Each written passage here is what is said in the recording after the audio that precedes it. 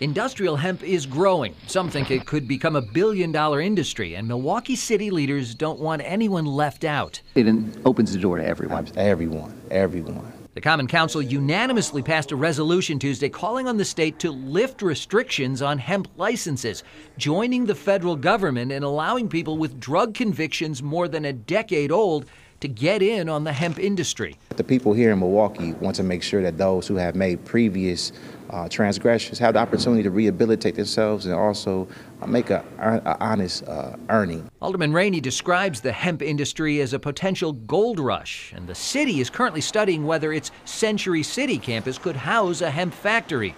Industrial hemp and its CBD oil are used to make all sorts of things from health and beauty products to construction materials.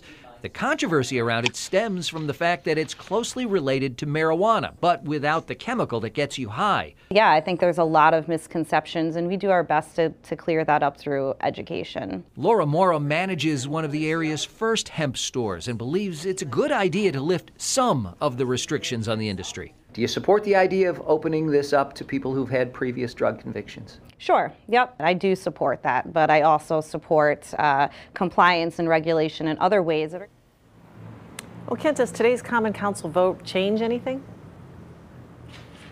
No, it's just symbolic, really, in support of action at the state level. But Governor Tony Evers has proposed loosening those restrictions around hemp and CBD oils. And it's in conjunction with his proposal to legalize medical marijuana in the state. Meanwhile, and this is just in, some Democratic lawmakers in Madison tomorrow plan to reintroduce a bill that would fully legalize marijuana in Wisconsin. We'll be sure to follow that. Kent Wainscott reporting live in Milwaukee.